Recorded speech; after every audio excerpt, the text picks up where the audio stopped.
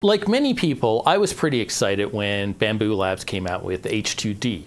I didn't really care about the bigger size. It's come in slightly useful. The heater chamber was also a great improvement. But what I really wanted the dual nozzle for was what I think most people went in with for dual nozzles if you were coming from an engineering side. It turns out filament development has really kind of kept going for your primary materials.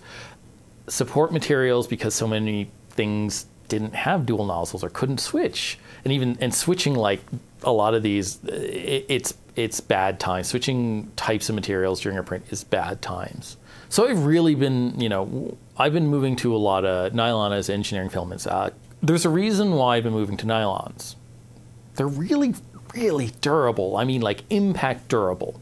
And this shouldn't come as any surprise. All of your hobby grade RC cars, mostly nylon.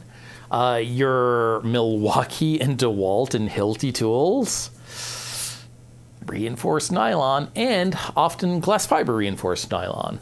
Almost anything you want that's really durable. It's also really low friction, so it's often used in gears.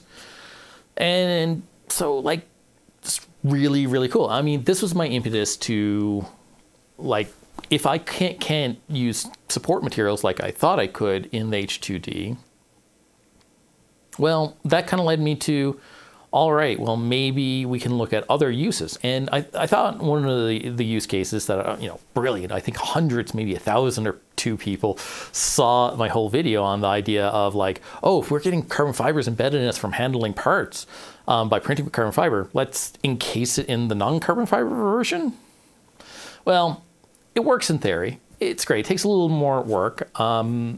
But the real problem with that, at least I found, was that it wasn't that innovative, because I couldn't get any carbon fiber embedded in my hands, and I kept trying. So I was like, well, that kind of sucks. I think it has its uses, like, having a glass fiber, carbon fiber core, and then a non-reinforced exterior, so you can have increased flexibility, but still have that stronger material.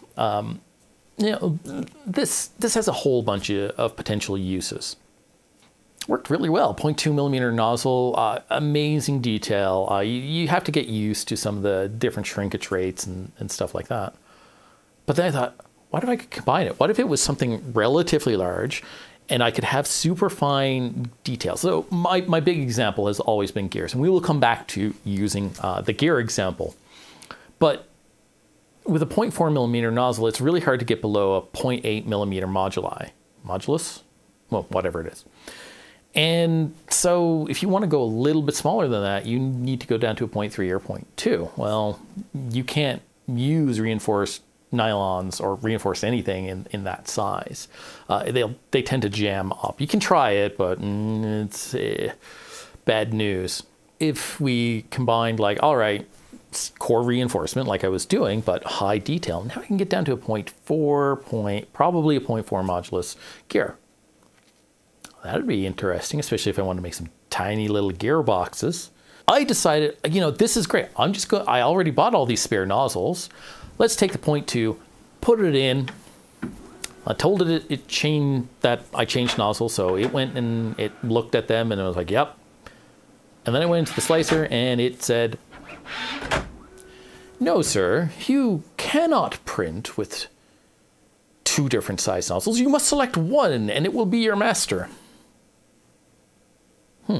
This is odd.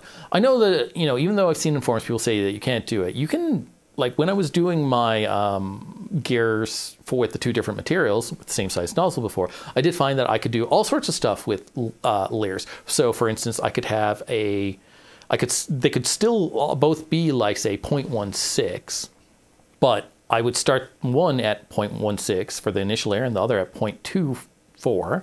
And so now there's 0.8. So they kind of like lock step. So they interlock. Honestly, like, it was just something I tested, but the slicer is infinitely capable of it. There is zero problem.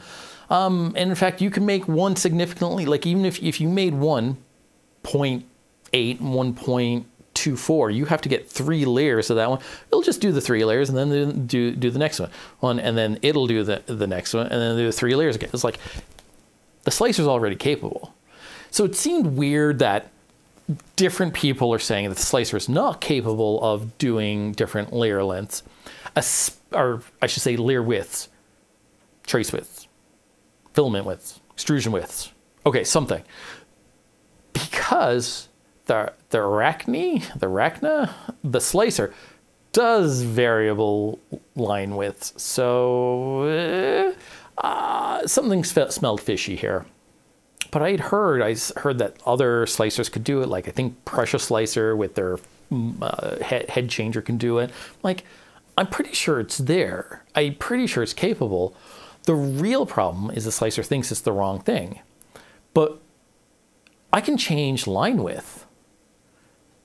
And sure enough, I went in and I checked, and I could set up, doesn't matter what nozzle is set, I could set line width to almost anything I wanted.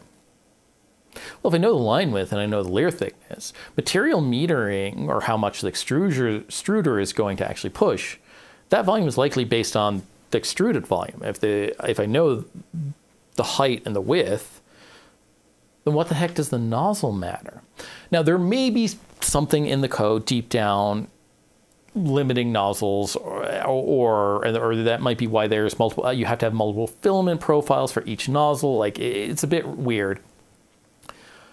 But I mean, if your heater can keep up, and you can set your maximum flow in volumetrically to slow it down,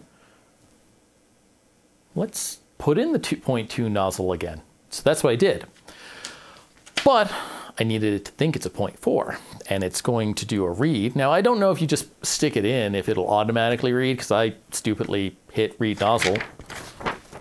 But I made my own. I didn't even go and find any special. I used the PVP I used to stick the nylon down. Just cut it out. I'll put it on the back, stuck it on. It came off because it was stuck on my finger. Had a bend in it. Didn't care about it. It's still read as a 0.4. Went into the slicer software, and I'm using the same gear that we used in the last video. But now I can set the line width really small. And guess what? Looks exactly like how a slicer would do it with a 0.2 millimeter nozzle. And so I very excitedly sent to printer.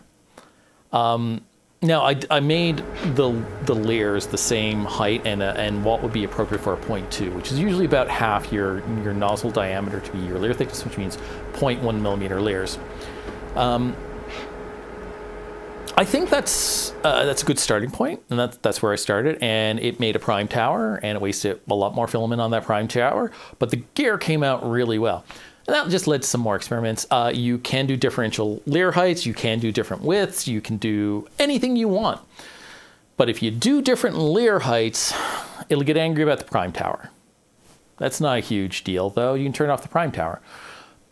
Then things got a little worse. So then I just made some cylinders to kind of waste filament, and kept doing it in the right order. It would do those first and then do my conjoined one. And that just might be luck of the draw. And I did a bit more of that and refined it. I also did variable, like initial steps different and stuff like that. But when you do conjoined, like there's only one line width for that initial, and so it kind of makes your first one a bit goopy. It's kind of like it's over extruding with a nozzle that's too small. But it's only for one layer and for your adhesion layer, and so it's not usually that bad because you want it smushed down anyway. So yeah, that's all you have to do is print out a fake QR code, stick it on it, and just don't screw up. Don't screw up. That's definitely the really important part of this. Don't screw up. You'll probably screw up. You'll probably forget to edit these. You'll probably forget something, but just don't do that. Don't screw up. Honestly, I don't know why we haven't had this update. There was stuff in their forum over a year ago on this. So I think this kind of highlights that really the slicer's capable, the printer's capable. You can do different layer heights. You can do interlocking layers with different materials. You can do different line widths and put in different nozzles, so long as you have a two-dimensional printer and a glue stick. And don't forget to edit all your line widths on the right nozzle. This is important. I feel like the H2C coming out right now feels like my H2D is put out to pasture a little early. I think there isn't sufficient support materials out there, which was kind of the primary use case of the dual, at least from an engineering perspective.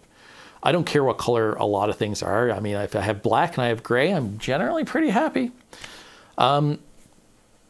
What I'd like to see is it continue on a little bit, at least from software development. The H2C is basically an H2D with smaller bed and a quick change patent avoidant nozzle thing, I think. We don't really need to see much, but I think there is still a lot of expectations for the dual nozzle that have not been met.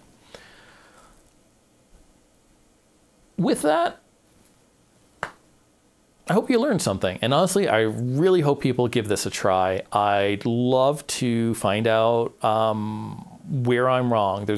That nozzle definition has got to mean something. I just can't seem to find it.